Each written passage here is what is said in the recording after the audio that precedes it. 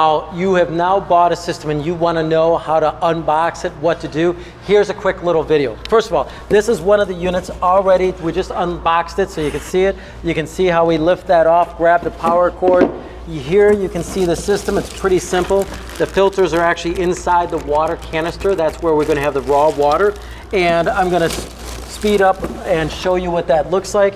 Here, if I had those canisters, we'd pull them out. And you can see that's the empty that's the raw water that you're going to use. And you can see here simply we have the first filter, pre-carbon filter. So we pop that guy in right in there, and once you get that in, you lock it down and you're good to go. Second one, now this is the hub of the system. It's the reverse osmosis membrane. Again, this has been tested to NSF 58 standards, which is amazing. We know that it's going to be getting out that vinyl chloride, the hexavalent chromium 6, and PFOAs. So all the stuff that is scary in America right now. So we're going to go ahead and slide that guy in this canister.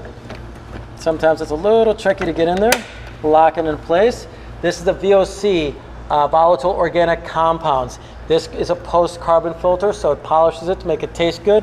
We're going to slide, and you look and see it's green matches green. Make it super easy for everybody. I need things easy. And lock that into place. Now, this is the reservoir that you're going to fill with raw water, okay? So we're going to go ahead and fill that with our tap water here.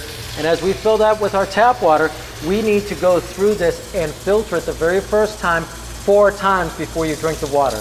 Yes, we don't want to drink the water until we've rinsed it 4 times. That's because there's different things that are in this filter we want to rinse through and get out of the water before you drink it. So once we've filled this up to the top, about the top, we're going to go ahead and turn it off. We'll speed this up a little bit for you guys. But basically, once we have that filled up, you're going to go ahead and set this right back on top here and have it seat. And then we're going to go ahead and plug it in. And it turns on. And as we turn this around, you can see on the very top, it's pretty simple. You're going to be able to, it says that it's already ready to go, purifying the water.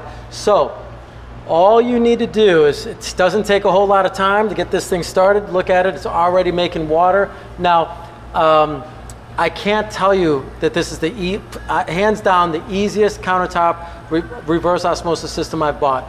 And I can't even tell you how many I've bought. I've been trying for this for 4 years. So we're super excited to put our name on it, the PureAssure system. Again, glass bottle so that it's BPA free. It's made out of glass. The system is tested to NSF 58 standards. I couldn't ask, the only thing I would ask is I want to make this in America. So that's the next goal, is get this thing made in America.